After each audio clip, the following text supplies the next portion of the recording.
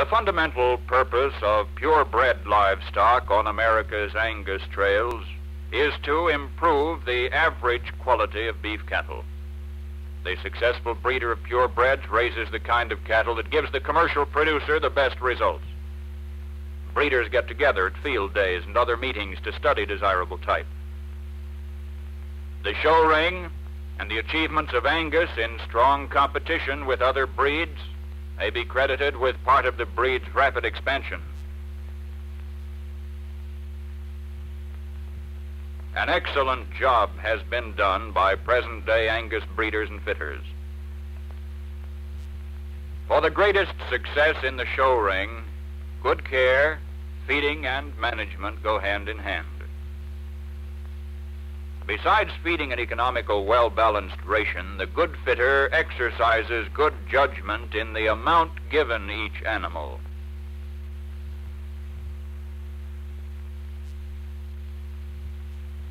Breaking the animal to lead is best started early in its life.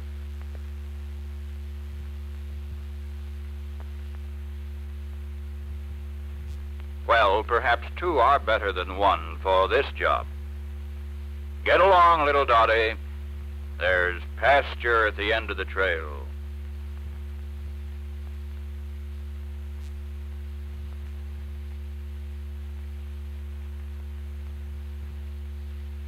Grooming plays an important role in the preparation of animals for show ring competition. Daily brushing and curling are a part of the training job before the show. The animal is sprayed with a weak milk dip solution and brushed.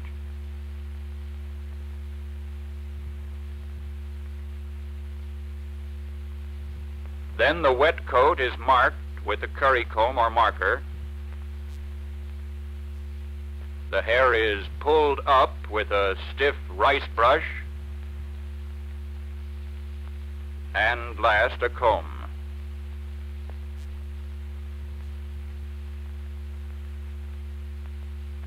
Putting on the finishing touches, and the animal is ready to meet competition in the show ring.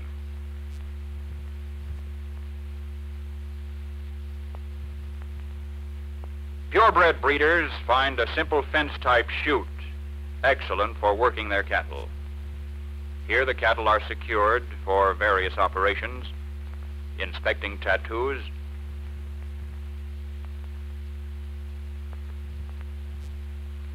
replacing or adjusting neck chains,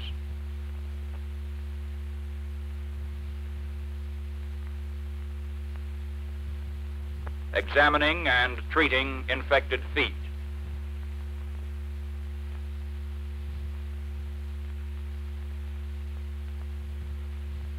When cattle are confined, their feet are apt to grow unevenly and may require occasional trimming. A handy stocks in the barnyard simplifies this operation.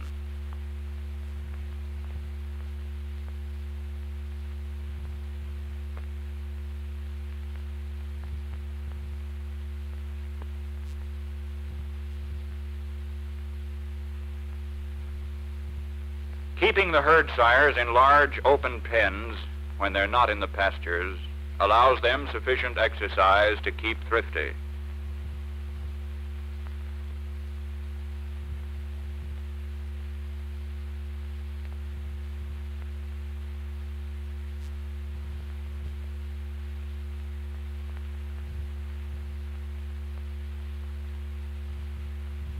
Boys and girls who enroll in a 4-H beef club or take part in future Farmers of America activities have the opportunity to develop an appreciation for good beef cattle.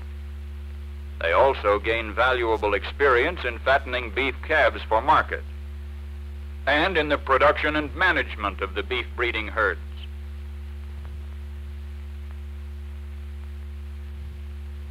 Many successful breeders of registered Aberdeen Angus cattle today got their start in baby beef projects. Their early earnings from the projects were invested in foundation breeding stock. County agents and breed representatives spend much time and effort assisting these junior beef producers. They're ready to help with feeding and other management problems.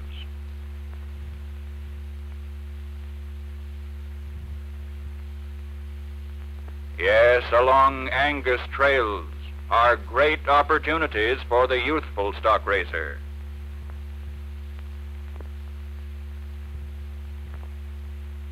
In a country as vast as ours, there are many varied activities behind the production of prime beef. The purebred breeder constantly strives to produce the ideal type of beef animals. These qualities are transmitted to commercial herds through the use of purebred bulls. Along the Angus trails, better herds of beef cattle dot the farms and ranches, and there are few producers left who are not aware of the greater returns to be derived from the use of good bulls.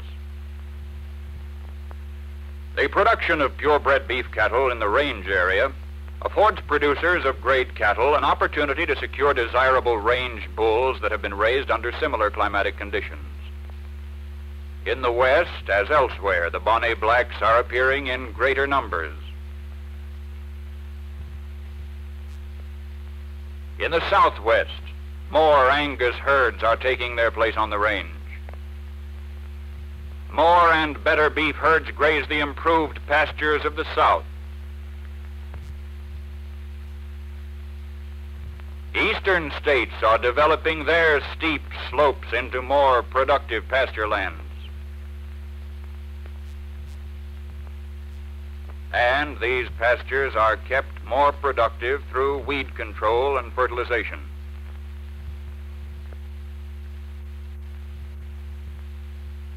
In the North, large areas are devoted entirely to the production of feeder and grass-fat cattle.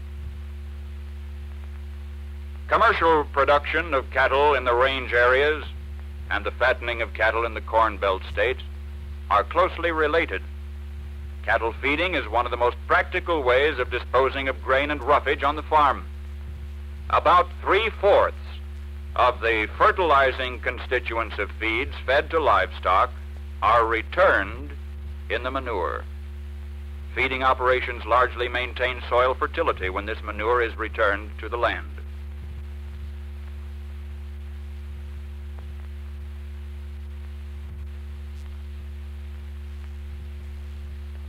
Grass-conscious cattlemen look to pasture improvement to increase their beef production.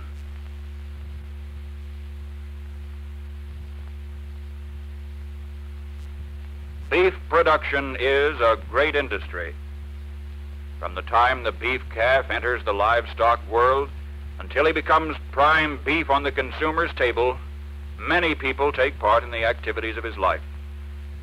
If the calf is a purebred animal of high quality, he may spend his productive life in a breeding herd. Or early in his life, his destiny may point directly to the pasture, the feedlot, and the nation's beef supply. Grass is responsible for the bulk of the beef supply, for a large proportion of all cattle slaughtered have received little feed in addition to grass. Even steers finished in feedlots have made their growth and much of their gain on grass.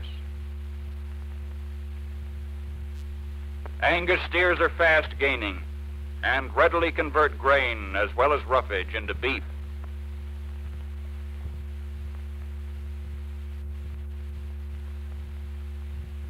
The market is the ultimate goal of all breeding and feeding operations connected with the production of beef cattle.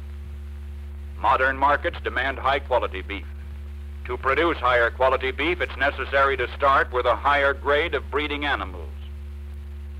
The packer buyers select Angus steers for their smooth, evenly covered carcasses with a maximum development of the high-priced cuts of meat and a minimum of waste. This load dressed an exceptional 67.45%.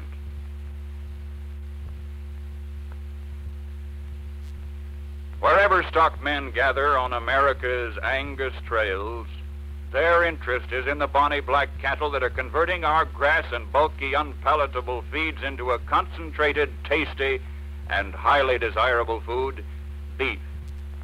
Without cattle to process this forage into delicious, flavorsome beef, our great grassland agriculture would be of little value. Our herds and our grasslands provide a basis for better living by bringing high-quality, healthful beef to the nation's table.